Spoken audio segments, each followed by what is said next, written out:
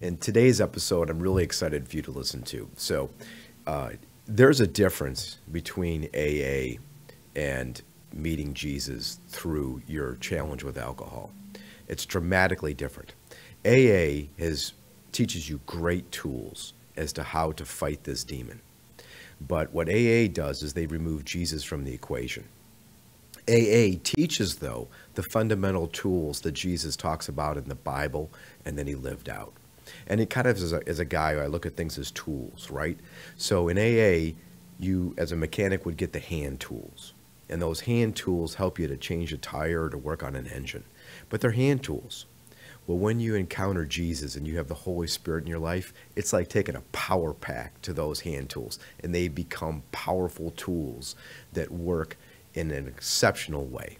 In today's episode, they're going to talk about encountering Jesus and having the Holy Spirit work with you and through you as you fight that demon of alcohol. So, welcome to today's episode.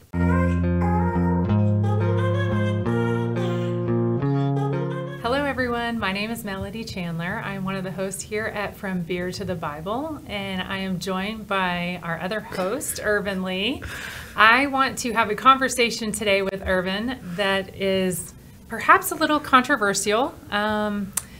I would love to talk with him about whether or not it is okay to talk about Jesus or say the word Jesus in open AA meetings. So I want to share a little bit about my journey and my experience with the steps. When I walked into the rooms of AA in 2015, it was desperation that brought me there. My higher power, if you want to call it, was the Lord, but I was certainly not a follower of him at that point. I was a believer. I was not living a righteous life. And when I came in, I was quickly told that we were to find a God of our own understanding. And so today, Ervin, I just want to have the conversation with you about whether or not at this point it is okay to mention the word Jesus in AA meetings, and whether or not you've had any experience with that. Well, I have. And there was a couple of things when I went into the rooms of AA that stood out to me.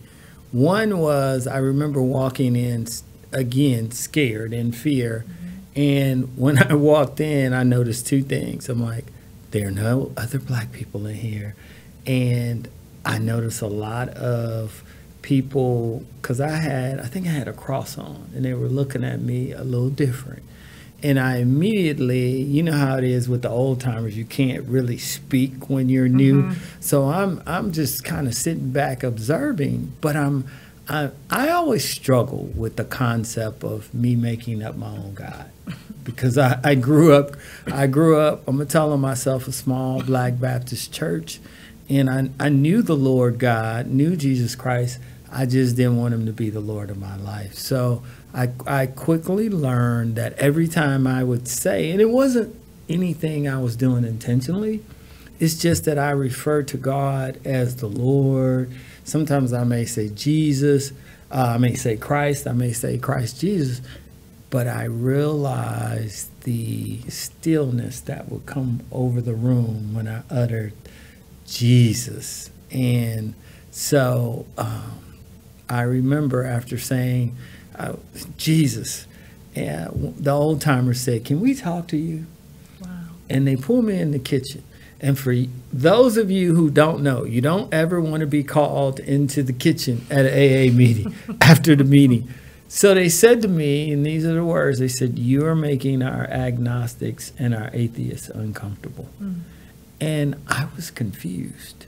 So I go home and I tell my wife, and she says, "Ervin, have you noticed that every time you go to that meeting, you come back more disturbed than when you left?" And I ended up recusing myself, and I stopped going to that meeting. And then I'll let you comment, but I often think about this. I was less than a year sober. Wow.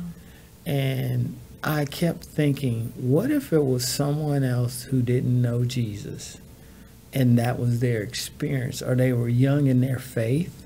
Because by that time, the Lord had sent me two pastors who were discipling me.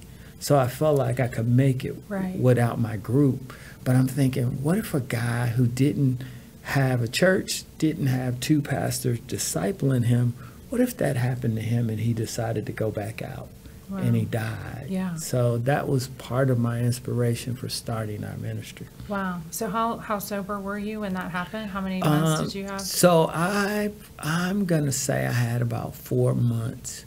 And I think you know me well enough to know if I got something to say, I'm going to say it. So I get in the room and Sure. Jesus is doing all this stuff and removing the obsession. And I knew that, yes, did I have spiritual disciplines? Did I have a sponsor? Yes, I had all those things.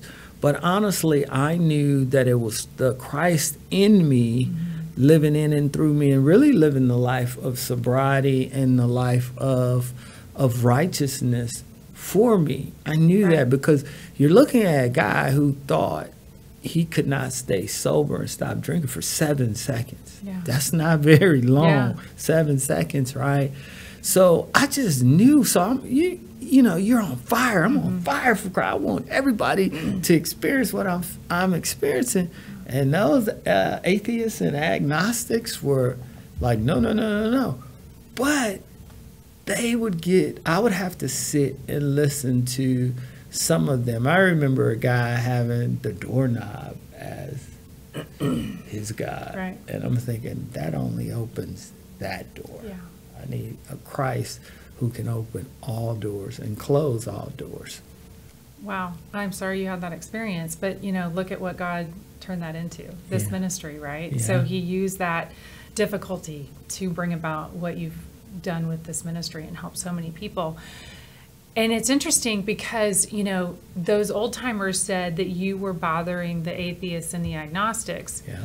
What about the segment of the Christians who came into the rooms, who heard from people who had the doorknob as their God, and all of a sudden they don't belong? Yeah. Right? Yeah. So there's a whole nother segment who are Christians who profess Jesus but are struggling with alcoholism, who are turned off and turned away because this issue, right? Yeah. That they don't feel free to do what you did, which is literally just talk about your higher power. Yeah. Right? Yeah. And it seems so hypocritical. Well, it actually is. And I'm going to say we as Christians shoulder some of that blame. And this is why I say that. Because there were other Christians that were in the room when I was getting disinvited and I was getting those stares and those looks, but they're quiet. Yeah. And they assimilate. Yeah. It's almost like, are you ashamed of Jesus, the one who really is setting us free? Yeah. They were quiet. I would see some of them at church, and I'm going, you allow them to attack me.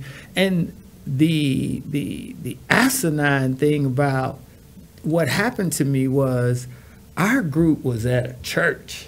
Wow. So I'm telling the old timers, so I can't say Jesus at a church because I'm offending those that don't believe in him.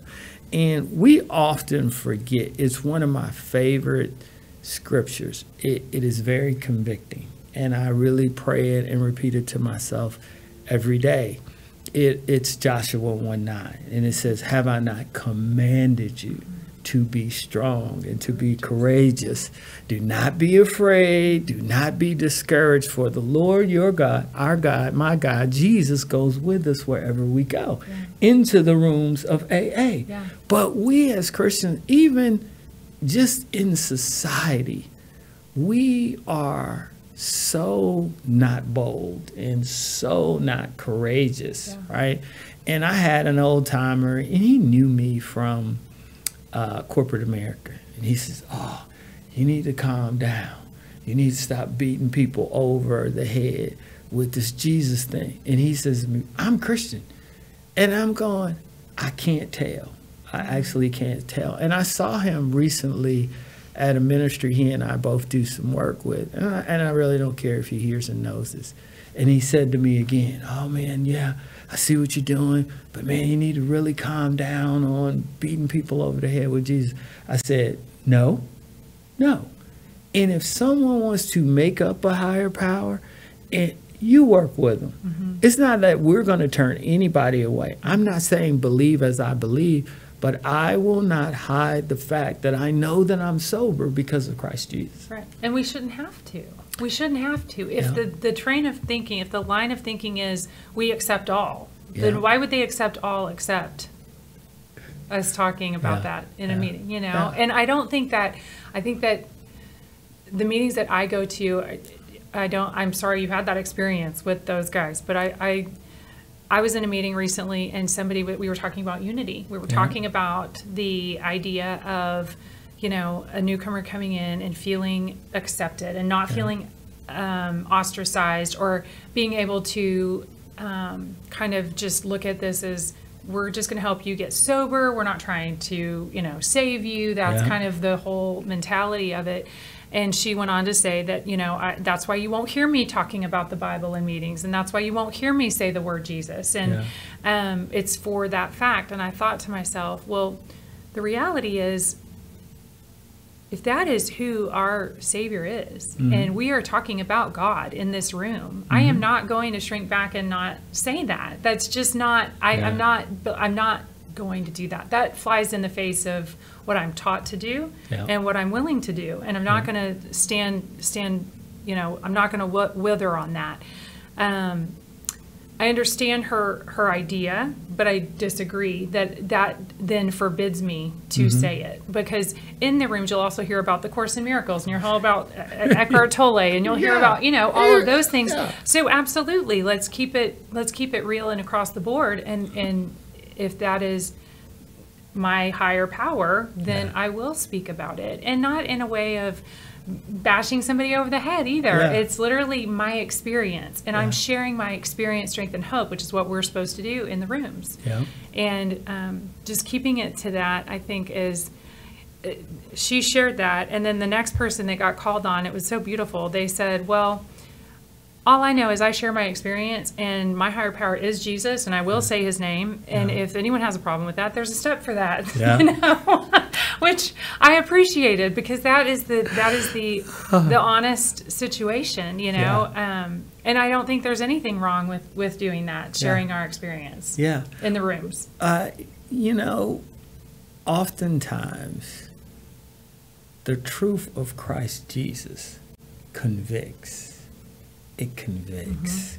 And the enemy loves to take something that was birthed out of Christ. If you go back to the founders, you take some of those steps, you can all tie biblical principles to them, right? Oh my gosh, yes. And so a beautiful Christ-centered movement has been perverted and hijacked by a group of people who do not want to hear nor believe in the true freedom, the true truth, the way that is found only in Jesus, right? And I get the fact, look, I work with guys, and I remember two guys I'm going to talk about. And I show up, and man, they're just like nothing I've ever seen before. I'm just going to leave it at that. I didn't know if they were men. I didn't know if they were women.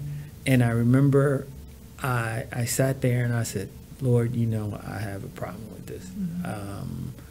What do I do? And the Lord said to me, I want you to love on them. I want you to love on them.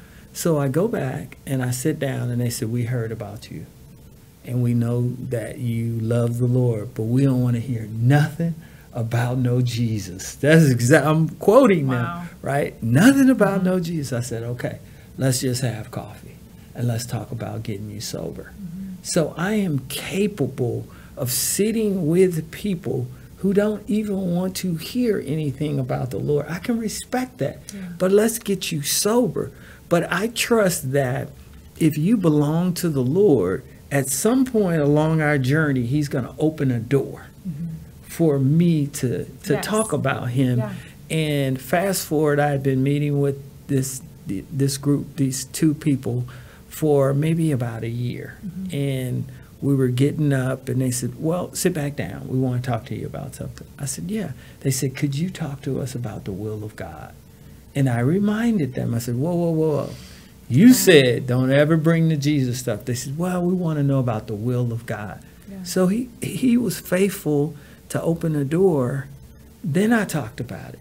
And it's this concept of, I don't understand it. Maybe you can define it for me, of beating people over the head with Jesus. Yeah. They say that a lot in those rooms. You want to beat people over the head with Jesus, but you want to beat me over the head with this make-believe, these make-believe gods that y'all throw out, that I sit there. It's called patience. I tolerate it, and I'm going, this is so, as I'm sitting there, I'm like, Lord, help me here, right? So I struggled when I had moved, and I was coming, when I moved, COVID shut everything down. So I didn't have community. I really dove into the Word for the first time. And I started to grow in my relationship with the Lord even more so. I was like 4 years sober at the time, but I wasn't able to go to meetings. They weren't having them. And I just I think God just wanted me alone for a little bit. And, you know, I started to see these things and really think about them and wonder if I belonged going to meetings. Because I thought, you know, the things that you just brought up, and I had kind of gotten in with a couple meetings that were more along the mindset of what you experienced with those old timers, right? Where they were very dogmatic about not talking about the Lord. And then when I moved back to this area and I started going back to meetings, it was like God was like, Melody, how would you miss out on the opportunity to have a room full of people who are desperate, like in their most desperate moments, right? And the last days of drinking are miserable. And then they're coming in and they're being told, you have to find God. You have to find a relationship with God. Yeah. You have been given this gift of sobriety, and you know me. And why would you not want to put yourself right in the smack middle of that room? You know? Yeah. And I was convicted, like, okay, I gotcha. So I go back in, and I am not beating anyone over the head with anything. What I'm hoping to be is a light that people are drawn to, that women that are new are drawn to. Yeah. And then when they ask more questions and they want to know, I am absolutely going to tell them what I do. I'm going to absolutely tell them that Scripture and the Lord transformed my life, and that's going to be incorporated with how I sponsor.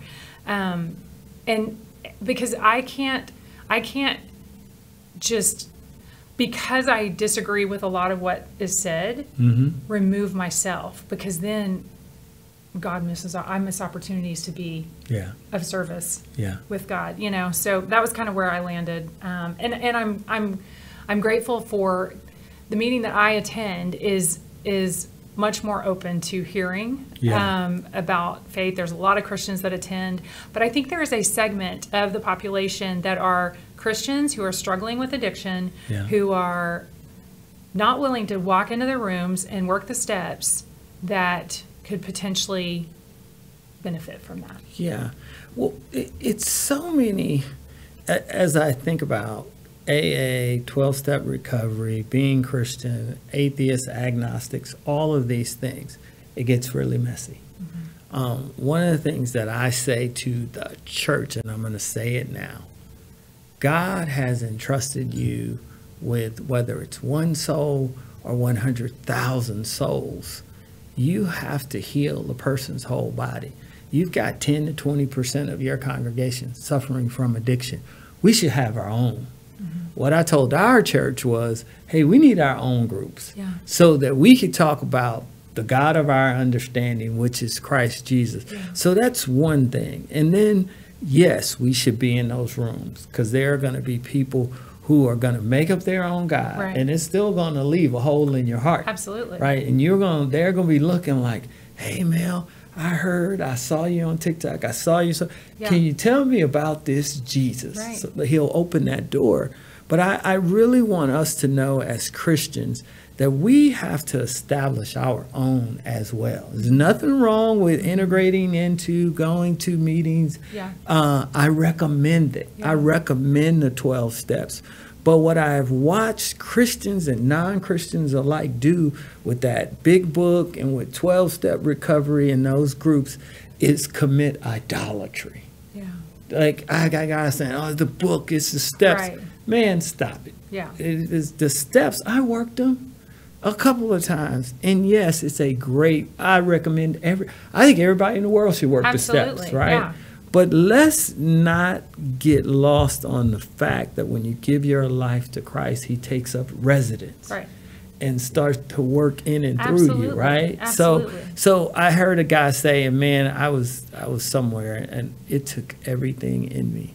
He said, the guy said, okay, you reading your big book to this guy he's sponsoring? And he says, yes. And he says, yeah, but I read the Bible. He said, but the Bible didn't get you sober. Well, I want to address that. The Bible got me sober. It's nothing wrong with the Bible. What is wrong with, we read it and we don't apply it. And we don't allow, which is surrender and let Christ Jesus work in and through us and live the life for us. I was so mad. I don't want to pick up a resentment, but I was so mad. It's like the Bible didn't work. This dude is a professing Christian and telling a kid that the Bible didn't work. No, everything in that Bible is true. Those promises are true. It's just that we don't apply them, right? I knew the Lord, you knew the Lord, but I was the Lord of my life. I just wasn't applying the wisdom, the knowledge that I had here and here. I was not applying that to the way I live my life, one moment and one day at a time. Yeah. And that's fantastic. And I've heard the same similar sentiments, right? Yeah, and yeah. especially from people who were raised in the church or their parents were pastors or Yeah, whatever, you yeah. know, that sentiment of the Bible couldn't get me sober. It was, what's interesting to me is literally every principle in the big book is basically the Bible, just the Bible. reworded. Yep. It's 100%. So the Bible actually does, if you were to just, but maybe some of us are slower learners. So I needed the tangible, Yeah. literally the tangible. We're going to walk through every single one of these steps is an ego crushing proposition. And Yeah. I had so much ego and so much pride that I needed it. I needed a fat dose of humility every single step of the way. Yeah. But all that did, God used that to draw me closer to Him, you Yeah. know, and I needed it mapped out for me in the 12 steps. But Yeah.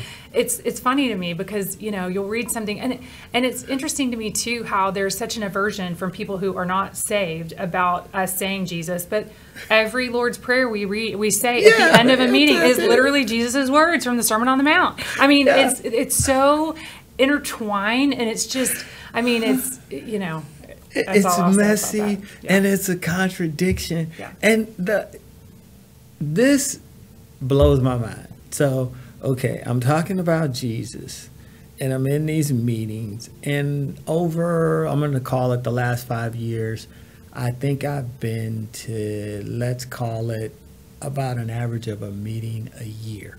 I'll take a guy, right, who needs to go. I will. But the funny thing about the people who go to AA, if they get sick, they're struggling, they're suffering, they run into trials and tribulations. And if I call them or they text or call me and I say, hey, can I pray for you? They always say yes.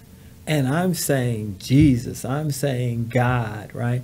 And through all of this that we're talking about, the messiness of the message of Christ that we have integrated and pulled out of AA, is God is always drawing us to Him, right? He's always using our circumstances, testing, and we don't talk much about this in church. God tests our hearts. He tests our faith. He puts us in situations like you, right? It's interesting. We met each other when I say we were running what I call parallel path in a lot of ways, right? Where you were isolated, I was isolated, and I'm going, God, I know you're doing a work, but this work sucks. You got me in the fire. Actually, I'm quite tired of being in the fire. Yeah. Can you just take me out, right? I can totally relate to that sentiment. You know what I mean? Yeah. You're just like, how much more molding and burning off do you have to do? And I would ask, can you take me out? How long is this going to last? And man, all those answers kept saying, it was basically wait on the Lord, you know, Psalm 46:10, be still. And it was all these things. And we both, what I noticed about us both as we were going through that season of life is we just got busy working and serving, right? Just when you're going through something and you're waiting on the Lord, be still in your soul, but be active everywhere else. Go do something. Yeah. Go serve somebody. Go help somebody. And I think on it for me is like 8 years and 6 months of just, man, that's about how long I've been sober. And I just, man, I think about, the things I lost, the people I lost, my family, my wife, all this collateral damage, right? And the most disappointing thing to me was when I got sober, it didn't, after 31 days, fix everything. Right. Right? It didn't fix it. I wanted my wife, I wanted her to say, oh, my husband's sober. I forgive you. And we pick up where we were before I did all that foolishness, right? It doesn't work like that, guys. I think 8 years, 6 months later, 9 years of what I will call honoring my marriage covenant to my wife. It just took time, right? And it still takes time. And that's why the meetings are so important, because we change people, places, and things. We can't hang out with our drinking friends and buddies. So we need community. Yeah. And I first found it there. And all the challenges I did have with my group, they do give you a list. And I could call those men. And some of those men I'm still friends with now. I don't agree with their God. I don't agree with this. I don't agree with those things. But if I have a guy that I need help with, they're there. Right. And they did love me. They just wanted me to lay off to Jesus. But, I get that now on you and I. We're all on LinkedIn. And people, why are you always talking about Jesus? And then I hit them back and say, I am in the ministry. Yeah. If I sold boats, I still talk about Jesus. Right. But hey, you shouldn't have that on the platform. But I love him. Yeah. And I'm not sober without him. Yeah. Yes, meetings help. Yes, the big book helped. Yes, the biggest of the big books, the Bible, helped. So I would say this around, should Christians go to meetings?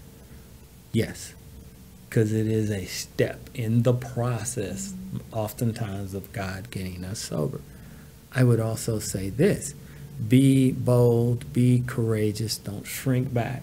Because those old timers, they're intimidated, right? Oh, for sure. When you're brand new and they got 30 years sobriety and you're like looking up to them like, how did you do that? How did you do that? Yeah. I'm going, what? 30? Yeah. And I'm sitting there going, and I'm doing my age, I'm not going to tell, but I'm going, I'd have to live to get 40 years. We'll be gone. I'll be gone by then, probably. Yeah, I'm sitting there going, but they are very intimidating, and they tell you sit down and shut up. Yes. Well, if anyone knows me, like we talked about, hey, look, man, when Jesus does what he did for you and I, how can you be quiet? That's right.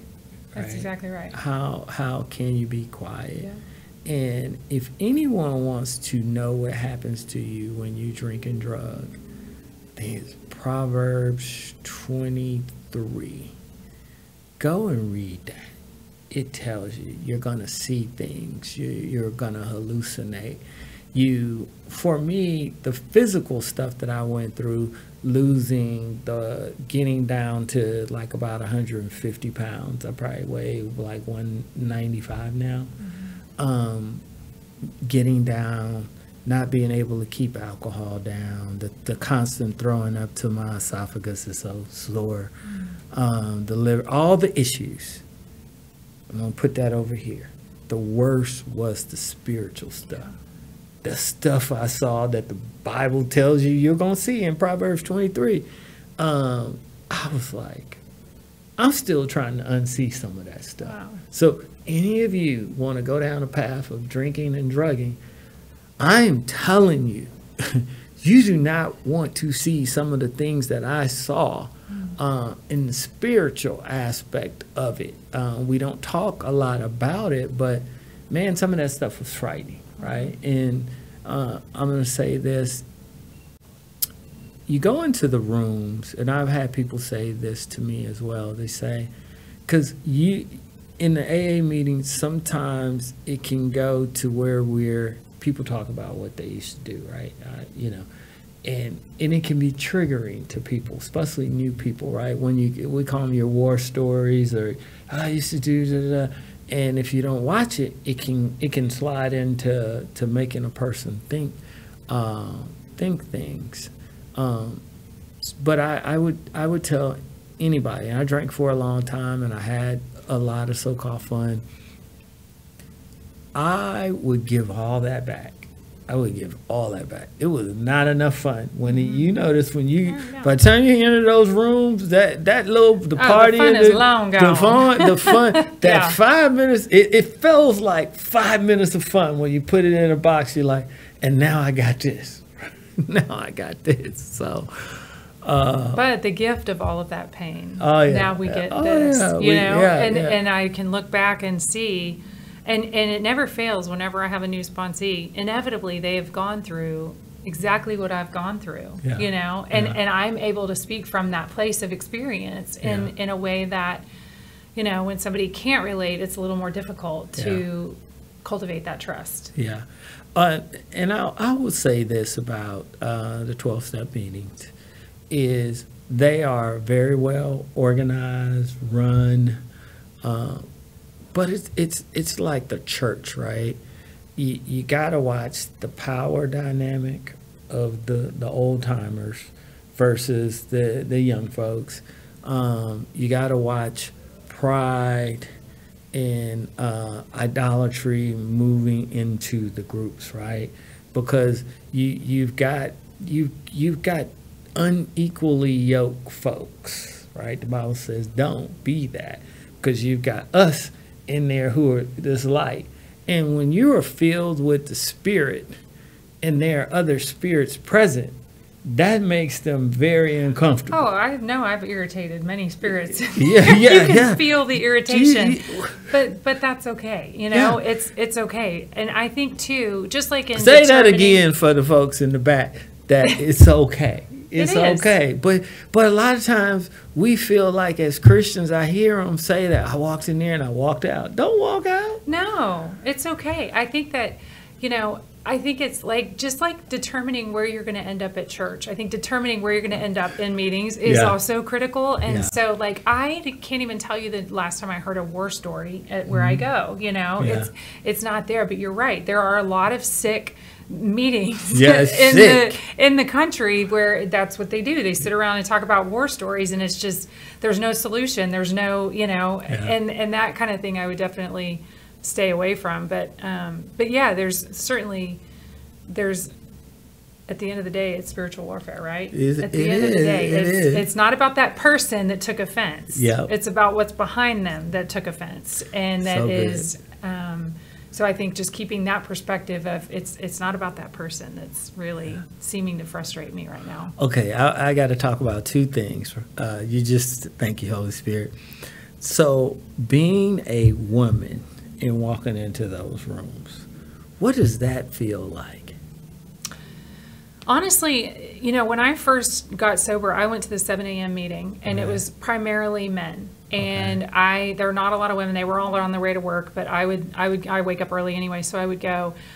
I felt like they were my brothers. I didn't feel any kind of weird way. Now, there are certainly men in the program that have gotten their alcohol under control, but there's other aspects of their life, and they're creepers. And I've experienced that too, and I just avoid those people. But the guys that were at the meeting, I was at a very solution-oriented, God-focused meeting in the beginning, and it was very comforting. The women in the rooms are what helped me tremendously. And there would, I would go to a different meeting just to meet more women, but it wasn't anything where I felt, I was at the point of so desperate and thirsty for help and sobriety and solution that it didn't bother me that I was the only female in there. Okay.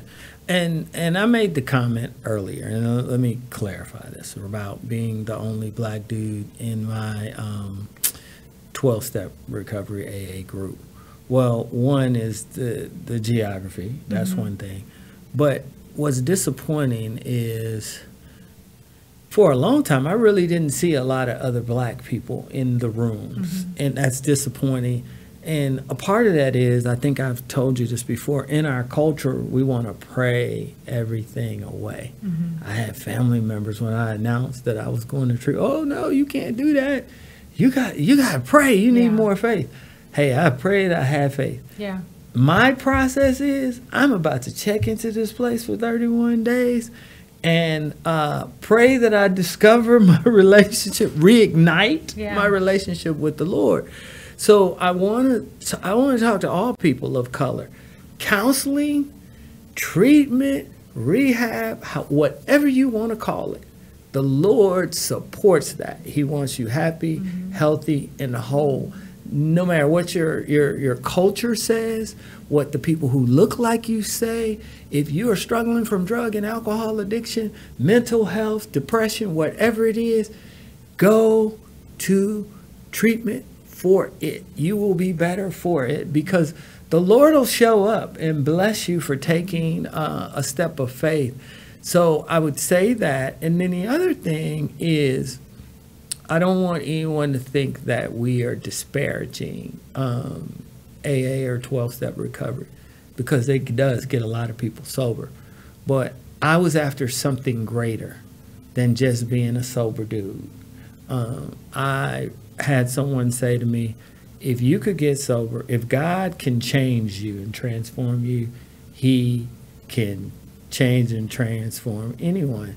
And I was actually hurt by that comment. So I'm like, person who told me that, I said, she's exaggerating. I couldn't have been that bad. So I take it before the Lord and I lay it out. I said, was I that bad? And this is one word response, and it hurt. He said, monster. Monster. So I was a monster, and God don't lie. God don't change. Yeah. I didn't like that. And I said, wow. Don't ask the Lord things you don't want the answer to. I did not want that answer, but I'll never forget that answer. But I tell that story because there are other men who are monsters out there. And if he could take this monster and change this monster and make him a man of God who loves the Lord, and he's kept me sober. He has kept me sober, and my life is so very different than it ever was. And there are times when you feel like, I know I do, sometimes I go, man, this thing is very different than what my life used to be. My life is very calm, is very simple, doesn't have a whole lot of people in it. And I had to get comfortable with that, right? Is certain things that, in places that I just choose not to go, because if you've ever been the sober person at a drunk party, that is just not cool. It's miserable. It's boring. I don't want to talk to people who are, I'm talking to alcohol, not the person at that point, man, you know? Man, but Give me calm and simple every day of the week. But Mel, here's the thing. And I got convicted. First time it ever happened to me. And I'm sitting there with my crew. Like, I have a crew of guys that accept the fact that I can't drink. These are like my boys, love y'all. And they stuck with me as I was going through all that stuff. But I come around and they're drinking and doing their thing. And I'm thinking, is this how I was? And the conversation I can't relate to, right? And when you are so close to God, your character, your conversation, and your conduct starts to just change. And your appetite for certain things, it's like, that used to be funny. Yeah. It's not now. No. He completely changes your desire, your taste, your everything. He does. I mean, he does. He comes in and it changes everything, you know. And I was listening to something the other day, and they were talking about that scripture that talks about he gives you the desires of your heart, right? And that doesn't mean, you know, the car that I'm looking at. But what he does, if the closer I get to the Lord, the more he changes my desires. And then my desires are in line with what his will is for me and gives me the desires of my heart, right? And that was kind of profound. But yeah, he totally changes what I'm interested in and what is appealing and what is fun now, you know? Yeah. Well, the most amazing thing that his presence has done for me is stop the racing of my mind. Mm-hmm. You know, Yes. that's the first time I had a drink, all that quieted, Yes. right? That I peace. felt like, Yeah. what just happened here? This piece is amazing. It works till it doesn't work anymore. Right. And now it's like my mind doesn't race, right? Yeah. And the other thing is, and he's still working on this, is that the book says we have 100 forms of fear. Mm-hmm. And that's so very true, right? And that, it takes time to work all that out. Mm-hmm. I'm gonna say this. AA and 12-step meetings, I commend them. There are a lot of people that they have really gotten sober, right? I loved working the steps.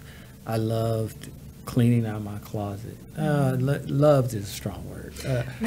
I respected the Yes. process of cleaning out my closet. It makes us deal with stuff. And I would always take a man to an AA meeting, the right AA meeting. I would say, as we start to wrap up here with about 5 to 7 minutes left, what would you tell someone to look for when choosing a AA group to attend? So I was taught early on that solid meetings include people who are coming with their book. So the big book, which again is just scripture wrapped all the way through it without actually quoting the Bible. That is, the principles are derived directly from the Bible.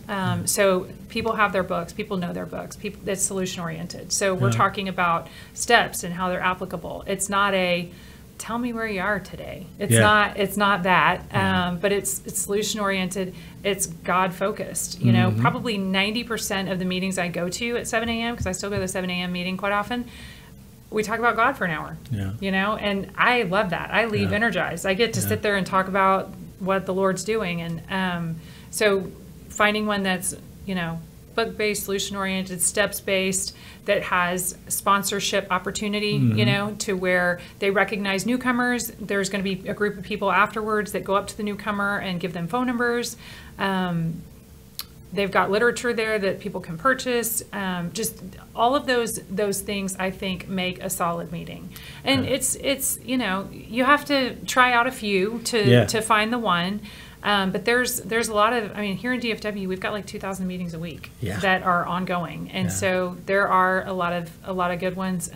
But yeah, the steps are, like you said, I think everybody in this world could work the steps. Man. That inventory, that confession of sins, it's literally like what we are told to do in the Bible, right? It's how we are to live. But it's a broken down, tangible way for this girl that helped me tremendously removing those blocks in a very methodical way. And for the first time, I was teachable. I was willing to listen, and that had been one of the missing components. That and the willingness. Yeah, and the great thing about the AA meetings, the most powerful thing for me was when I heard a man tell my story. I was like, "Wait, that's my story. Wait, you did that? I relate to that." So I love that about it. I love the fact that we're real and authentic about what we're going through and what we feel. Yeah. I walk through church and I ask a man, "Hey, I'm good. I'm blessed and highly favored." Yes, but I'm also maybe not feeling great today, right? I'm also maybe feeling like, I don't know how I feel about this sober thing today, right? I could use a word of encouragement. So I love the fact that we develop spiritual disciplines in AA meetings. So make sure they talk about and work the steps would be one of my recommendations. Look around, right? Look around, go your first time. See if there's real, true community, right? Is there real, true community? And then look and see and wait for a while to see if someone tells your story, right? And if you are a believer, I truly believe, hey, if you want a Christ-centered, and that is the God of your understanding, look for that. There are options out there. But don't be intimidated by going to one where they don't believe as you believe. Because you made such a profound point earlier, is that God may have you in that room with those different spirits, with some darkness, to be that light, to bring those who are now sober to freedom that is only available through Christ Jesus. I'm going to leave with this, and I make people mad with it all the time. The drinking and the alcoholism was not the root cause of why I fell into addiction. I have a sin nature that loves to sin. My favorite sin was drinking and womanizing and carousing and partying. That sin nature can only, the Bible talks about this fleshly suit that we have on. It says it never did obey God. It never did. And until Christ became my Lord and my Savior and took up residence in my body, my mind, my body, my soul, and started to live the life for me, I could not be sober. I could not be sober. So if you're looking for a God, the God of our understanding is Jesus Christ, who died on Calvary so that you could be, so that we could be, so that the world could be set free. I'll let you close us out. Amen. I love that. I agree. I think that, Romans 7 talks about how I do what I don't want to do. And that is the issue. That's the issue. And our sin happened to be what we found, that peace in the bottle that promised that peace, and then it turned on us. Yeah. And it is this new way of living with Christ at the helm and with me following his direction gives me that peace that I was looking for through that alcohol. And my relationship with him is the most important, precious thing in my entire life. And I discovered all of that through the alcoholism. So for that, I am so grateful. And I'm glad to have been with you today. Oh, thank you.